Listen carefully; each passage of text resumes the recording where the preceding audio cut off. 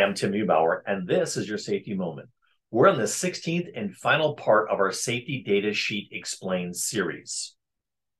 Section 16 is a mandatory section according to 29 CFR 1910-1200 Appendix D. In this section, other information is discussed. The manufacturer communicates when the most recent update was made and any other useful information that was not included anywhere else in the safety data sheet. Information to record here includes when the SDS was prepared, the last known revision date, and where changes were made in the most recent revision. Call Exceed Safety for more information or to schedule your HAZCOM training class today.